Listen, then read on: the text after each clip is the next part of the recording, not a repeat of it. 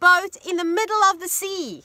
So it's a good time for us to read the story Meg at Sea by Helen, Nicoll and Pienkowski. So, Meg, Mog and Owl went to the seaside. Look at that. They packed all these things. They went out in a boat, just like I did.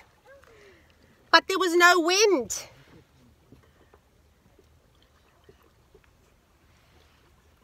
Shall I make a spell?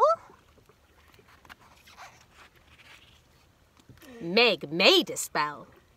Mermaid's tail, lobster's toe, octopus wriggle, blow, wind, blow.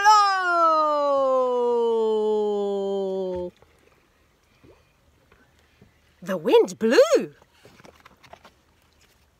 A storm blew up.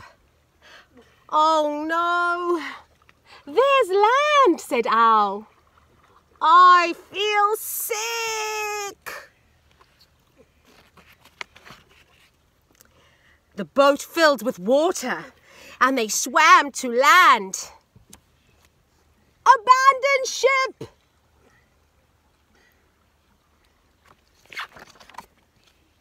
It was an island. Wow, they were wet and cold and very hungry. Meg used a magnifying glass to make fire. That's a good idea.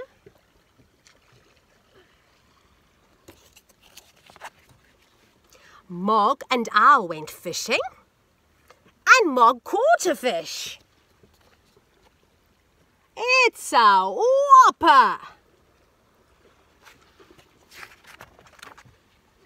Owl caught an octopus and said, "Mine's bigger." They took the fish to Meg. Must have been very heavy. A present for you. Eek, she said. Mog cooked the fish though. Sizzle, sizzle.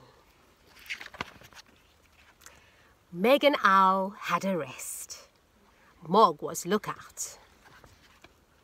Shh, shh. Chopper! Ahoy! He saw a helicopter.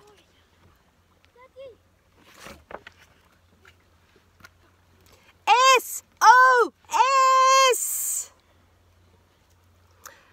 This is the code for an awkward spot. 3 dots, 3 dashes, dot, dot, dot, said Meg. Meg made smoke signals with her cloak. Help! Help! Something's burning. It looks like a witch. The helicopter saw them. And they took them back home.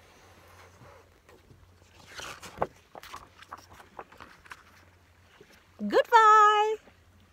Wow, that was a great story. Don't know if you can hear the sea. I'm going to show you a little bit of the ocean. Let's have a look. There we go. You see how beautiful it is over here. Bye-bye until next time.